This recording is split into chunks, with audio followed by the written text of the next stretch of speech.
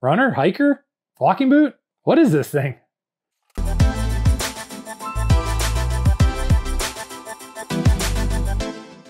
Hey guys, Paul Ronto from RunRepeat, and today we have something new and exciting.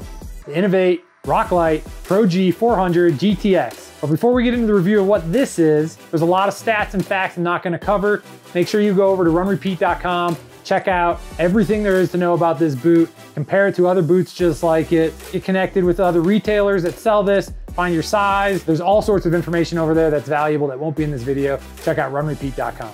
This is an ultralight, fast pack, fast moving, hiking boot, running shoe from Inov-8. It's designed for those that are doing speed work up on the mountains. They need a little bit more than a trail shoe provides. This isn't your backpacking boot that you're putting weight on your back with. This is a fast moving, nimble, lightweight, aggressive piece of footwear. So first off, Inov-8 says that this is a totally new product. However, they did have a Roclite 400 a long time ago, like 2011, but this is totally updated. It's new materials, new upper, new outsole. This uses the graphene compound that they have in some of the running shoes, which honestly I'm sold on. It's fantastic. It's super grippy. It's tough. I don't really know what it's made of, but it's really awesome. I'm digging it. Fit. So this is a 4 on Inov-8's fit scale. Just a quick reminder, Inov-8 has a fit scale from 1 to 5, 5 being the widest.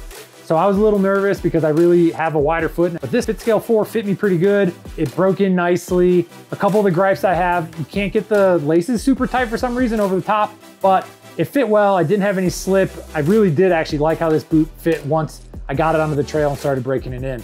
Now, one gripe I have on the fit is the lacing system has these obviously 2 higher hooks for lacing around the ankle. The higher hook seems to get caught on the laces a lot. Kind of have to line the laces up just right to get them in there. The other annoyance is this has got a gusseted tongue, which is great. But as you can see, the gusset ends up here by the ankle. Easy to get on. I understand why they did it this way.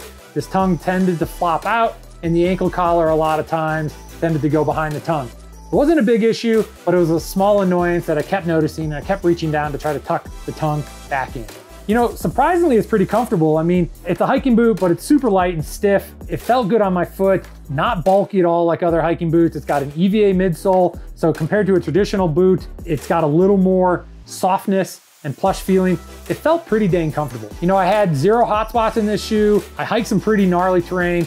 I actually ran in this shoe up a mountain. I did a bunch of yard work in this shoe. I jumped up and down a bunch of times on some broken tree limbs that I was trying to jam into a trailer. I've done a lot in this shoe in the past few weeks. I'm pretty surprised for long days. You know, I've walked the dogs in this shoe on cement. Ultimately, it feels like a really sturdy trail running shoe. I mean, that's what it feels like more than a hiking boot. It's really designed for speed. One difference from a running shoe is they did put a rock plate in the midsole, which is a nice touch. I do think that in a shoe this style, you do demand a little more protection underfoot, especially with the type of terrain that it's designed for, which is super rocky, super aggressive, super technical. So I'm glad they did that. You know, it's not too much of a rock plate. It doesn't feel like so stiff that your foot can't flex at all. Oddly enough, you actually get a little bit of ground feel out of this. And I actually appreciated that for going light and fast because I could feel a little bit better what's underfoot and really feel confidence in the fact that I'm standing on something solid or that I have the traction I need to keep going. I would maybe say the Gore-Tex is the complaint. Now, most people love adding Gore-Tex to a shoe. It keeps them waterproof, but this shoe is really designed for moving fast and moving light. And I gotta say, if you're moving that fast, your foot's gonna overheat. And I would have opted for a more breathable upper than a waterproof one. Now, maybe that opinion will change once the snow starts falling and I take this out on the snowy trails. But even then, like, I would rather have a shoe that breathes better and can dry out quicker if it gets wet than a shoe that's waterproof, and when it gets wet, it stays wet. And I fear that if this gets wet, it's gonna stay wet longer than if it just had some sort of breathable mesh upper. Okay, weight. Inov-8 claims this is a 400-gram shoe. I weighed this, men's size 9. It comes in at 376. This is insanely light. Big heavy duty Danner, this is like 760. Big heavy duty Lacrosse, also like 750. Super lightweight, mesh upper, women's size 7, Columbia, 388. It's unbelievable what they were able to achieve as far as the weight goes on these boots. 8mm drop, 20mm stack in the heel. So again, more like a running shoe. Bar none, I think this is insanely durable. I'm really getting on the graphene bandwagon.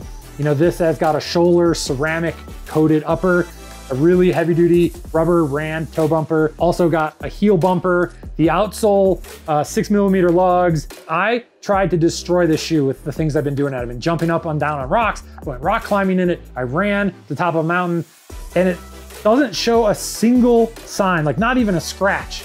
I'm really digging what they put together here at Inov-8. I wasn't sold on looks when I opened the box. I don't like all black shoes normally, but as long as you like black, then you're gonna love it because that's the only color it comes in. You know, ultimately it's grown on me. I like it. It's aggressive looking. Kind of looks like the Special Forces boot. I don't know if I can live up to that standard. It's definitely growing on me and I'm digging how aggressive it looks. $235. It's got a steep price tag, but it's got Gore-Tex, it's got shoulder, it's a boot, it's got graphene. This isn't competing with a normal running shoe or trail shoe. This really is more of a hiking boot, fast packer. So I do think there's some value there, but it's super niche. I mean, the people that are doing fast packing or alpine running is a pretty small group. I don't know how many regular people need this boot, but it's been fun, honestly. I've liked moving fast up on the mountains. I mean, they're fast, they're nimble, they're lightweight. Every time I put them on, I like channel my inner Ueli Steck.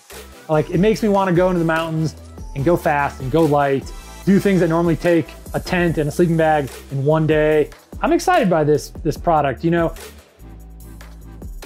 if they could figure out this annoying little lacing problem, I think it would be a great lightweight, light packing, fast moving boot. But even with that small gripe, it's pretty easy to thread those laces through those hooks. So pretty impressed what you came up with here, Inov-8. Thanks for watching, I really appreciate it. Please hit the like button below, that helps the channel a ton. Also hit the subscribe button so you see new updates on new products that we're reviewing.